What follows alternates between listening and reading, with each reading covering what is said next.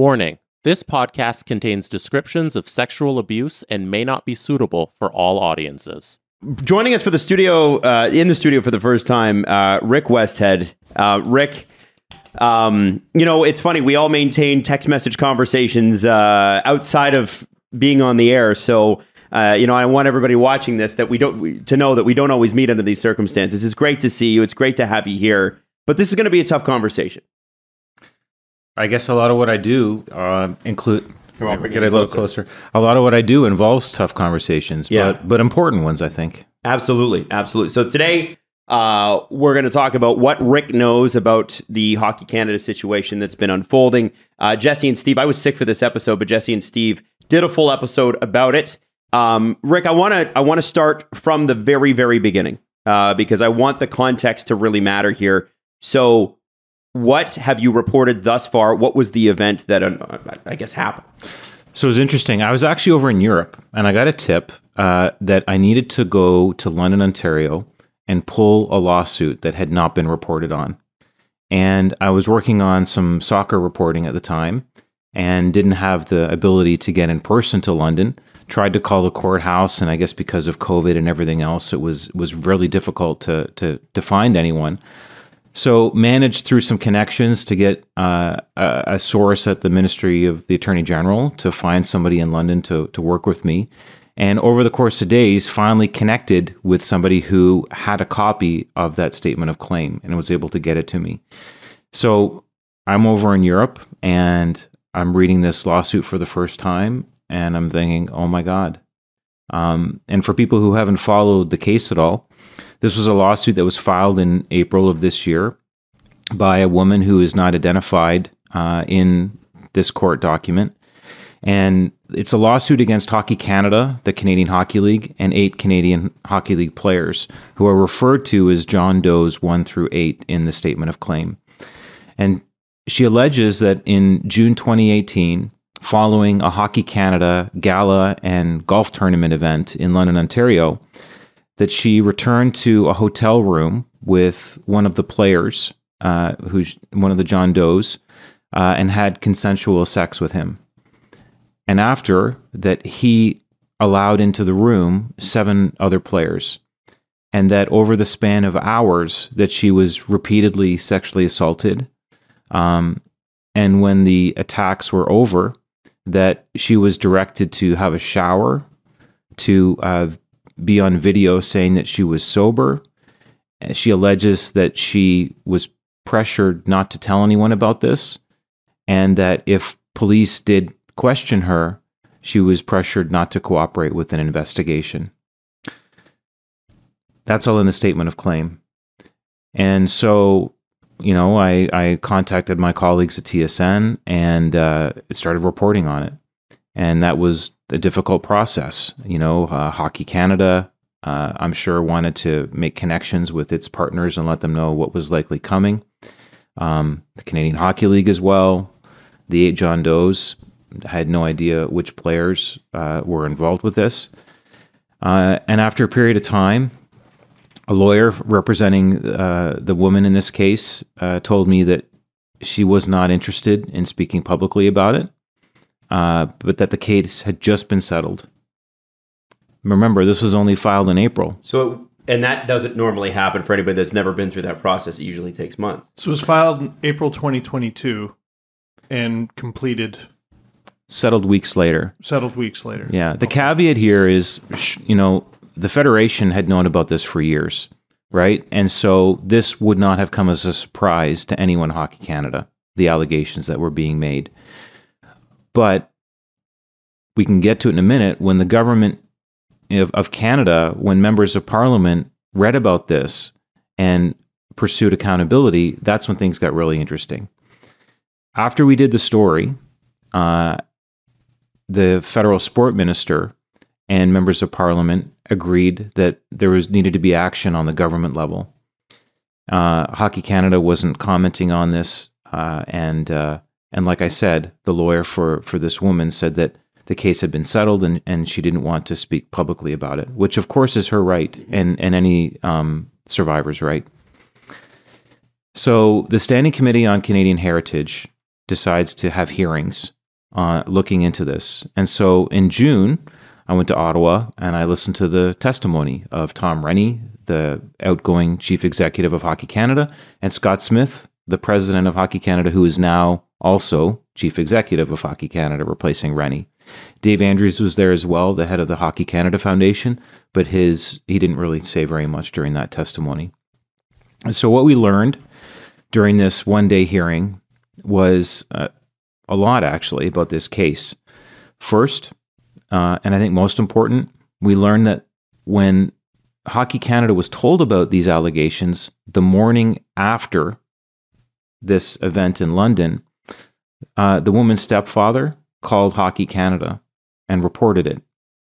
And Scott Smith said that he made the return trip to Calgary to Hockey Canada's offices, and he talked about this with staff, and then they had a conversation with their insurers, and then they called the police in London. We know that Hockey Canada then hired a law firm, Heenan Hutchison in Toronto, to play point on an investigation. But this is where things get interesting. The players who were on that 2018 team were never required to participate and cooperate with Heenan Hutchison's investigation. Their participation was voluntary. And that testimony, that information came out in the testimony of Rennie and Smith in Ottawa. We also heard a couple other things that were interesting. We heard that for the last 5 or 6 years that Hockey Canada has received abuse complaints, at least 1 or 2 every year, and that it's also investigating 2 other outstanding abuse complaints. But when members of Parliament pressed the Federation officials for information about these, the response was, we weren't ready to talk about that. We're not prepared to talk about that before you today. They were asked, well, how many players on that 2018 juniors team did participate with the investigation? And Tom Rennie first answered, well, I think it was between 4 and 6. And then later, Scott Smith contradicted him and said, no, I think it was actually much more than that. And what I heard from members of Parliament after the fact was, you're coming to Ottawa to testify before a standing committee. Get your facts in order. Be prepared. Know exactly how many players cooperated in the investigation. That one-day hearing finished. We also learned that to reach the settlement, Hockey Canada did not go through its insurance company. Instead, it liquidated investments to make a payment to this woman, again, weeks after the lawsuit was filed. I don't know whether that's standard practice. I don't know if Hockey Canada has liquidated other investments to pay off people who have filed lawsuits. These are interesting questions. We're going to get more information on this because the standing committee has at least 2 more days worth of hearings, July 26th and July 27th. And they've issued subpoenas for Hockey Canada officials to come back, for the Federation's insurance company to have someone there to testify, and this is important, to have Sport Canada there. And that's important because during Scott Smith's testimony, he said that Sport Canada was actually told about this in 2018. Why does that matter? Sport Canada gives Hockey Canada millions of dollars in public funding every year. And the question is, knowing that information, what did Sport Canada do with it? Did they ever freeze Hockey Canada's funding back in 2018 or 2019? Did they follow up on this to ensure that it was investigated properly? Did it reach the Minister of Sport at the time? And what did the minister do with that information? So Sport Canada's got a lot of hard questions to answer as well. So this is a hockey scandal, but also a government scandal, basically. There's a lot of pain to go around on this, and rightfully so. You know, what's happened since that first hearing is we've seen Hockey Canada this week, and we can talk about it in more detail, issue an open letter to Canadians explaining basically a mea culpa, saying that they understand that they did wrong. I've never seen Hockey Canada in a statement before concede that there's a toxic culture in the game. That was really something. They have fought that. Actually, they fought that from what I've seen for years. Everyone has. So I think we should get into that now. What does reopening this investigation actually mean? So in the open letter to Canadians, let's go through it. Mm-hmm. Hockey Canada said it's going to reopen the investigation. I don't know whether that means Heenan Hutchison is back on the job or if someone else will be part of this investigation. The Federation says that players will be required to participate. Otherwise, they will be banned from any affiliation with Hockey Canada programs and activities moving forward, effective immediately.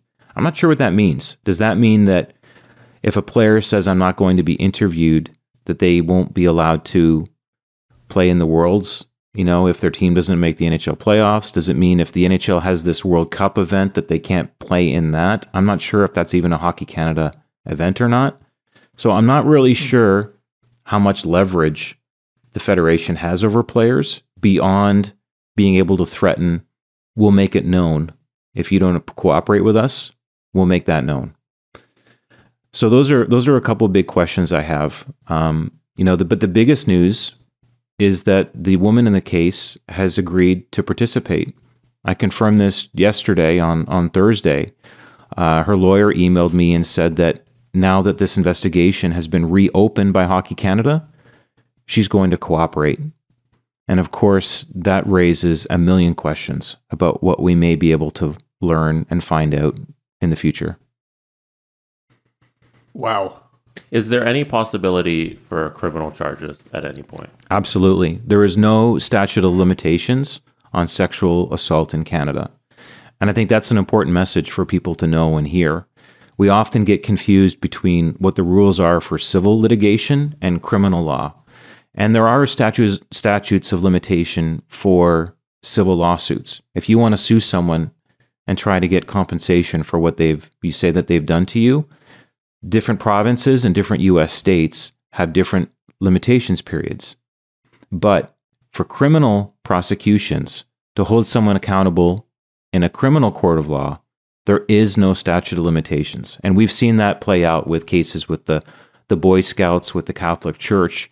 These are tough cases to pursue, right? Because often people are not coming forward to share their stories of abuse for many years. Mm-hmm. One of the advocacy groups that I've been talking to a lot is called Child USA.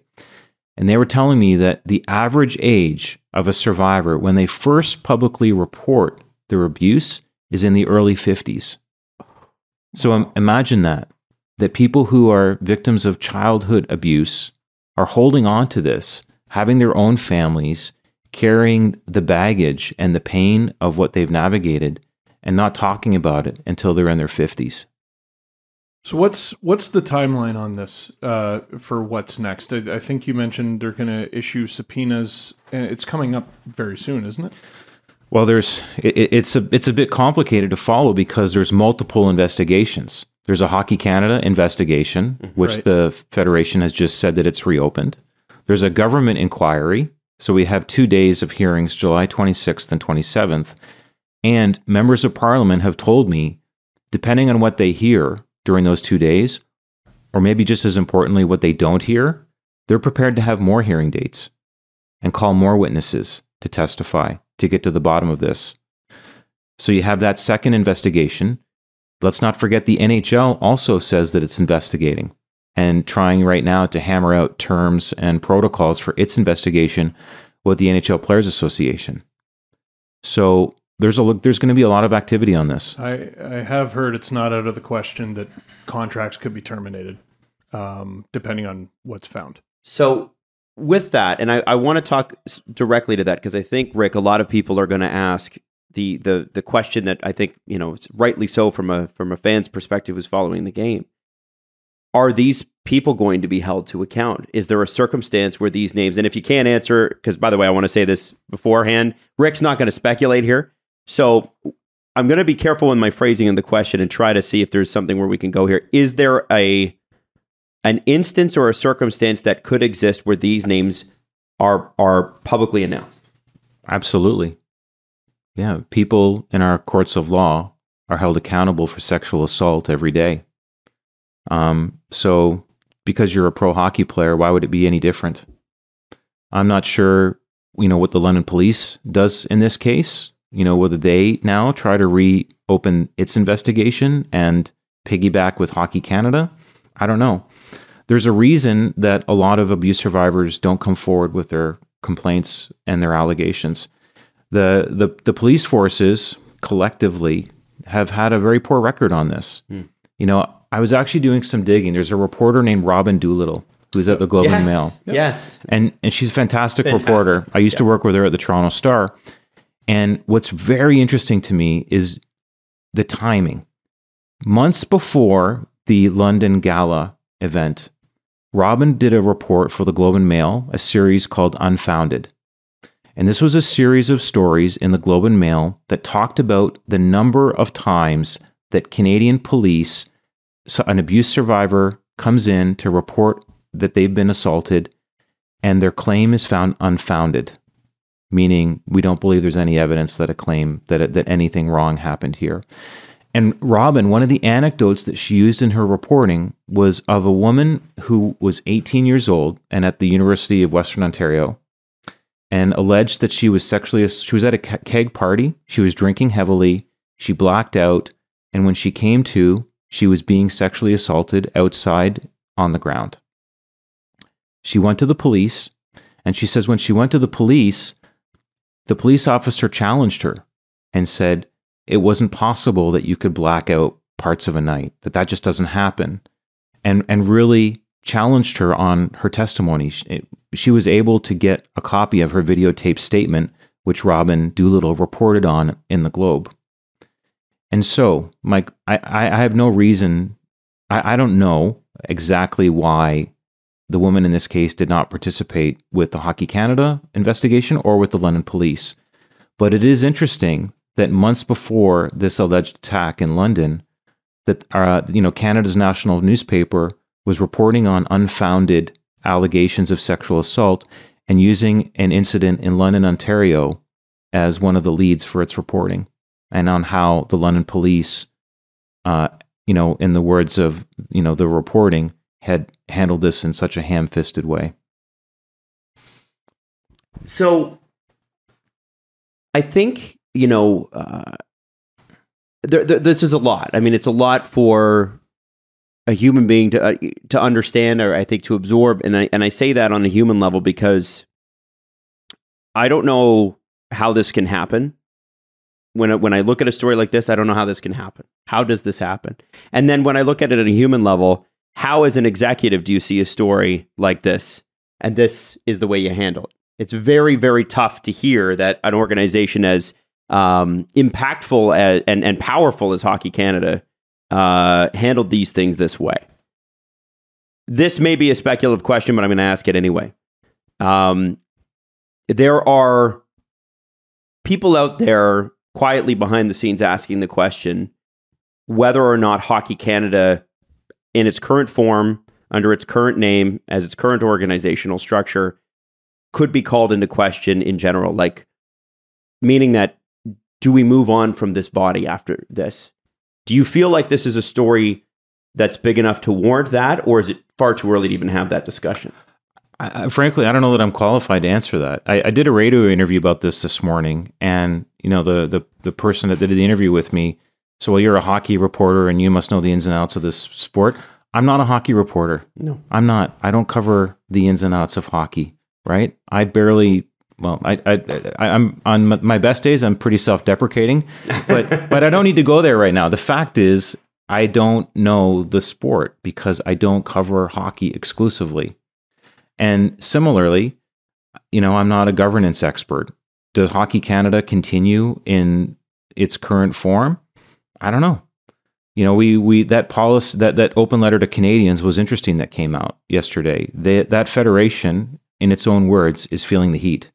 They've had major sponsors put on pause their relationships. They've had their federal funding frozen. They've been, receiving, I'm sure, on social media that they're seeing the same messages that I'm seeing and that you guys are probably seeing about how upset Canadians are about how this was handled. So this open letter was probably an attempt to repair relations with sponsors, with the government, with fans. It's probably to keep their jobs. There's an element of that. And at the end of the day, I hope there's a part of this is about wanting to do the right thing. I do think that there are good people at Hockey Canada and that they are trying to, even if it's 4 years late, do this right and establish a framework for policies that moving forward will prevent something like this from happening again. And I'm really careful about using this phrase, we can never let this happen again. This will happen again because there are predators and there always have been. If you look back to the coverage of Sheldon Kennedy's case in the 1990s, after he bravely came forward and told his story, if you look at the Canadian media, there were all kinds of columns and all kinds of comments about how we have to fix the system so it never happens again. It will. The question is, how do we learn from this to introduce new policies for sports organizations that make athletes safer, and when things do happen, hold people accountable in the right way? How must an organization like Hockey Canada, and I say that because there are many organizations that are funded by governments that are, we've seen it in the States, we've seen it here in Canada, it happens in Europe, it's the same thing. How must sports organizations, government funded and sponsor funded, who are so important to the development of a sport and the development of youth within that sport in this country, how must they handle this? What is, if you can give us an idea of what Hockey Canada didn't do now or then that they must do going forward? Well, I think making participation in an investigation mandatory is the bare minimum, isn't it? It sounds like it, but you would know better than I would. Like I said, I'm not a governance expert. There are smarter people in the room than me to talk about that and to speculate on it. It's interesting. Let's talk about what Hockey Canada has announced. So beyond reopening the investigation, the Federation has agreed to become a signatory to join on to a new government agency, which is charged with receiving complaints of abuse and investigating them independently of the federations. This is really important because that means that moving forward, if you have an abuse complaint, you no longer go to Hockey Canada or to its Safe Sport Department or anyone in that federation. You now go to this independent agency, right? Sounds like a better idea. Right. And that government agency will do the investigating. It won't have a conflict of interest because it's not part of the federation. They have also said that moving forward, that players in their elite programs are going to have education on issues related to consent. They've also said that for the complaints that don't relate to national team programming, they're going to have a new reporting mechanism that's independent. And I've got a lot of questions about this still about how independent it is and who's going to form it, to receive complaints at other levels. So imagine players who are under the umbrella of provincial hockey federations or even local hockey associations. It would provide them with a place to go to get independent investigations done. For everyone like watching and like us regular people, how do we help the situation and like maintain the pressure on Hockey Canada so that like the right things happen here? Well, I think this is part of it. Talking about this and bringing a spotlight to it is in the public good. I know that the conversation's uncomfortable and there are people who would say this is a negative story. And I understand why they'd say that, but it's also, there's a silver lining in this. It's making sports safer for anyone who plays sports, who has kids in sports. Don't we want that? I know how fun it is to focus on, what's happening on the ice. The NHL has never been more exciting. These guys are all amazing, right? Every one of the 700 plus players is fantastic. They're dazzling. But, and there's a place for conversations about that, but it's also important when things like this happen to, give it the attention that they deserve as a subject. And I think, like just Jesse, to answer the question, part of what we can do is making sure that we do have a real honest conversation with ourselves and be able to, as media, as governments, as federations, as sponsors, say, is this good enough, what we're doing right now? I want to go back to one thing that you said earlier in the interview, because I want to make this very clear, because I want to know that I heard it right. when you pulled this lawsuit in London, was there a settlement in place at the time that you pulled it? There was no settlement that was recorded in the court file at that time. And then you had to speak to your employer, who has a relationship with Hockey Canada, and they knew what was coming, right? Hockey Canada would have had to known what the reporting was about. Is that correct? Anyone that I'm doing a story on would know what's coming. If I'm doing a story on Canada soccer, you know, a journalist's job is to make sure that someone that you're doing a story on knows it's coming and that you give them a fair opportunity to comment. And so what I would usually do, what I always do, is make sure that I've emailed, you know, I'm planning to do a story, and this is what the story is on, and this is when I'd like to hear from you before.